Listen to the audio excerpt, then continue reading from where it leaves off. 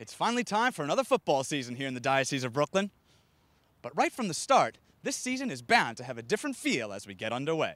For the first time in 62 years, legendary coach Vince O'Connor will not be roaming the sidelines for the St. Francis Prep Terriers varsity football team. O'Connor passed away at the age of 85 this past winter, but the program, led by new head coach Rich Carroll, is poised to move on. Well, there's definitely certain things that is very noticeable that Coach isn't here.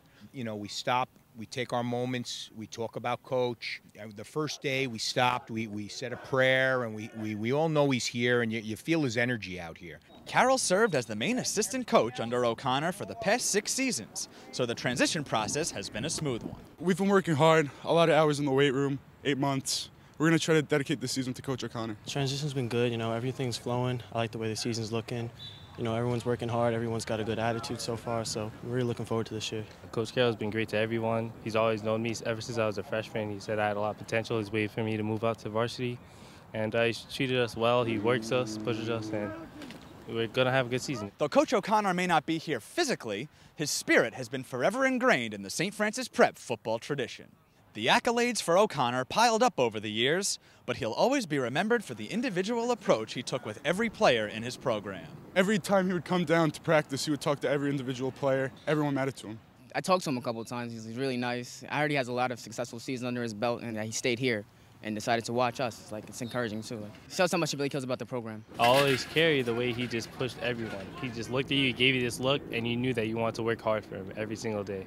He was always here, even when he didn't want to be here. There were some days it was snowed one time. He was still out here at umbrella.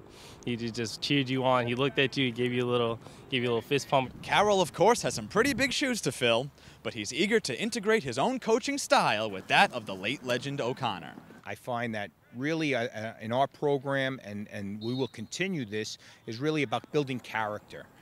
Building the character of the young men, because football will end for every one of these young men. But when you could teach them character, how to do the right thing, how to be humble, all those different little characteristics that will make them great men in the future and anywhere they go in their life. Coach O'Connor will certainly be looking down on the Terriers this fall. And between that influence and the guidance of Coach Carroll, St. Francis Prep will be in great hands this upcoming season. Reporting for Currents, I'm Jim Mancari.